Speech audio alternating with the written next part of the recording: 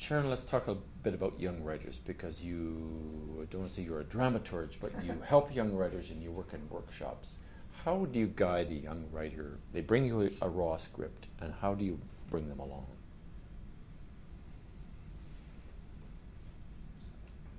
I suppose the first, if I read a new script by a relatively young writer, or at least a new writer, they may or may not be young,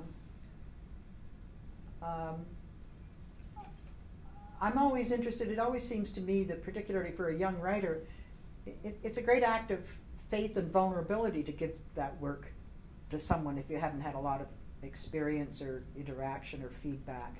So when I have the opportunity, and I usually press for that, I first of all try to meet with them and just to get a sense of who they are, to have some kind of a personal, however, I mean, it's not, you know, I don't want to call it superficial, but, you know, a relationship with that individual. And then I want them to tell me, you know, tell me something about the play. Like, where did it come from? What brought you to this story? And do you know yet, because often they don't, like, what, I'm interested in their intentions, you know, what do you want the audience, do you know what you want the audience to take away with, you know, after they see this show? And I want to talk kind of in just very general terms, first of all, to get a kind of sense of what I might say to some playwrights or some individuals could be very destructive to another kind of individual. So I want to kind of get, what's our language here? What language do I use with this individual so that I'm not intimidating them when I don't mean to, or I'm not being destructive in any way. So I begin trying to set up some kind of a personal relationship from which we can then start to talk more specifically, you know, about the text. The other thing is, I say, this is the document, right? That's the play. The play is the document. I don't want to hear about what your sister did with her boyfriend, actually. Like, we covered that when you talked about maybe how you got here. I want you to show me in the document what, you know, what it is you're trying to do, or where the little seed is that would allow an actor to access that in any way whatsoever.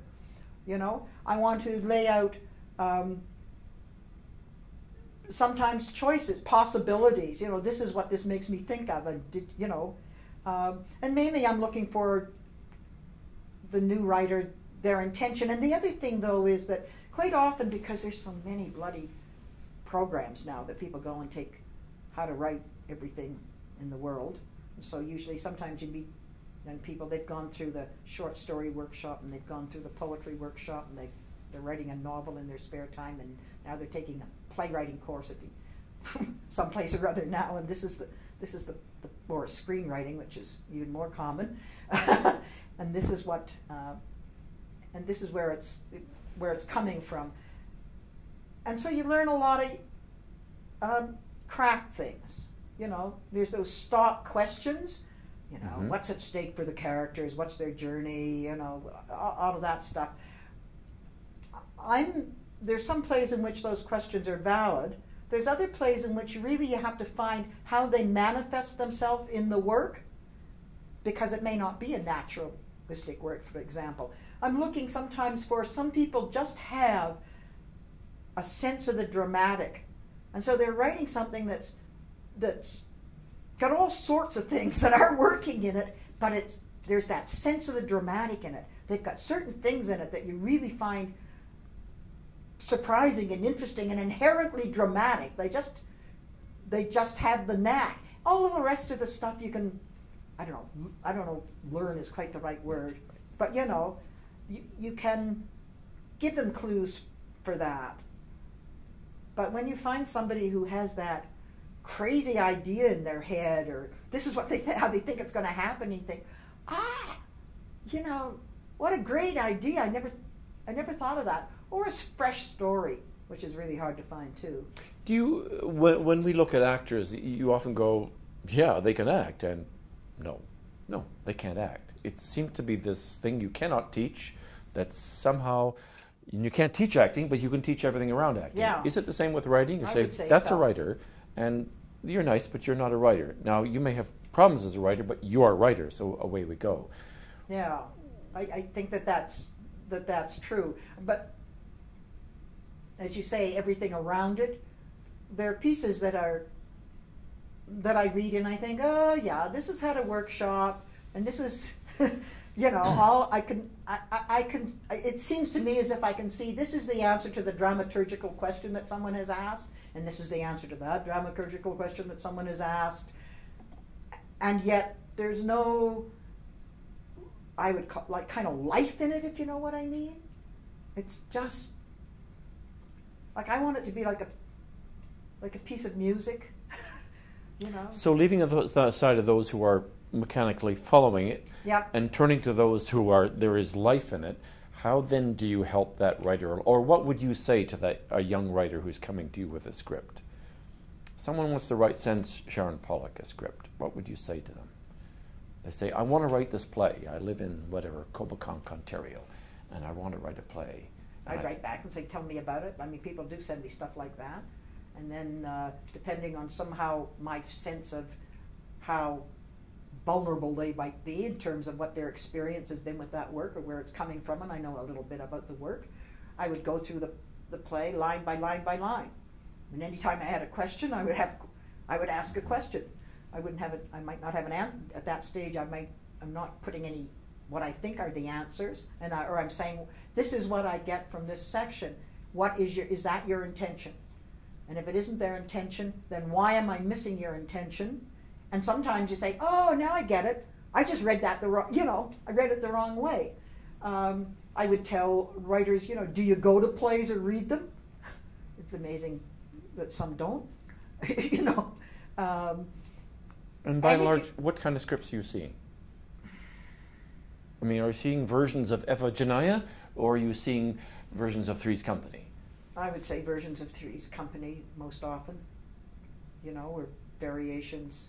So mirrors of thereof. what people have seen on and television. People are afraid of writing like even today, the playwright said, I'm really interested in the political implications, like how agribusiness is destroying the rural farm, but that's political, so I can't write that. So no, you just have to find the people through which that story is told, right? Right. So there's a perception that producers aren't interested in political work. Producers aren't interested in, and these are white writers I'm talking about, right? As soon as you start to move into, and there's where you see, I would say because the workshop hasn't quite contaminated them yet, you would see, you would have Asian Canadian, or Caribbean Canadian. You have sometimes those marginalized communities having a vitality. Oppression breeds good theater, I think. Why? Well, because there's conflict, first of all, and often they're driven by a sense of, you're driven by a passion. Maybe it's injustice, and maybe it's wanting to get your story, your people's story told in some way. And so your motivation to write is driven. A lot of people want to be playwrights. I want to be a playwright. Oh, fuck, I'm going to have to write a play. So they're not writing the plays from any need to write that play. Right. I go to universities and, you're getting a BFA in playwriting. So these are the exercises you have to do, and this is I have to write a one-act play. Do you know what it's about? No, I said I couldn't be in this, now you're in an MFA, now you have to write a full-length play. I mean, what would that be? How many minutes? I couldn't do that.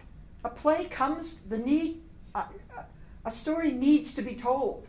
Something comes to you that needs to be expressed, and you have to express it. Otherwise, you're working in the entertainment industry. I don't work in the entertainment industry. What I do is I want it to be entertaining, because who the hell doesn't want to be But that's the trick, is to make it entertaining, So, but what we have are tons of people sitting down and writing. You've got nothing to say, actually. You've got nothing to say, and it's taken you 82 pages to say it. But they've seen an entertainment industry. They've seen a television set full of 87 channels of entertainment industry. And they'll probably get a big production and it'll go all across the country. That doesn't mean that I think it's anything other than you're pandering to an audience, and that's okay for you. I just don't want to do that. So is there, again, sorry to pull it back to actors, but that's sort of my frame of reference, and you're an actor as well. We know that the range of the actors go from those which are pure performer, and those that are pure actors, and in between we're all a mix of performer and actor. The purest actor has zero performing abilities, but they have the magic, and the performer has zero content, but they're incredible performers, and we're all a mix. I'm wondering if you can say the same with writing, in terms of the industry entertainment part, and then the artist who actually is driven to say that story. And I think there's lots of playwrights who are very successful and write very entertaining and engaging material. It just doesn't happen to be what I like, where my taste lies, right? I can go to a Norm Foster play and laugh a lot, right? I can enjoy that play, and he's writing a certain kind of play that he's best at, right? Yeah. I would certainly consider him a playwright. You know what I mean? But I don't know if he's driven.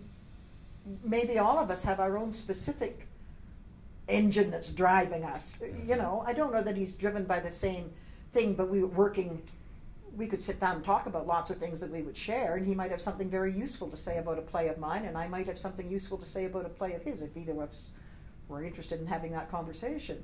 Or Tom Stoppard, who says no matter what you're going to write about, you got to write a great story. Yeah. And people got to be entertained. That's right. But that's slightly different meanings of entertainment as opposed to flash and dance and something, an easy meal, so to speak.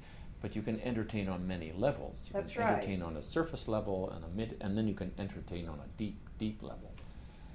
And it's sort of like, I think, I might go, I don't know, to the Museum of Modern Art in Chicago and look at, the works there, and given, I would enjoy it and be stimulated by it on a certain level.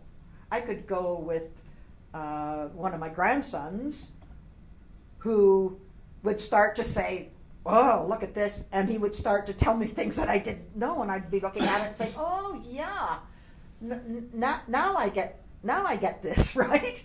Right. So I think that the theater is like that, and maybe you can know too much about the theater. In other words, that's when I go to the theater and I say, oh yeah, that's an interesting choice there. This is an interesting performance there. I never would have thought of that, and it's all happening simultaneously in your head as the play is running along.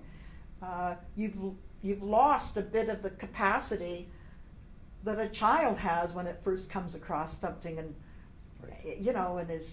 and is totally engaged by it. You've sacrificed that, and the big fear is, I'm probably off topic here, but at any rate, the big fear is, for me, is when that starts then to intrude upon the act of creation. That when you sit down to write the piece,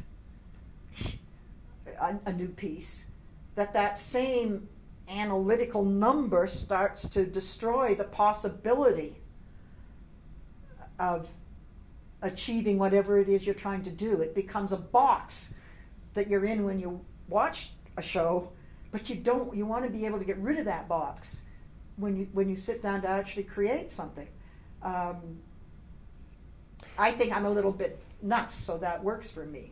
I think I am able to get rid of the box a bit, but that may only be I have a need to believe that.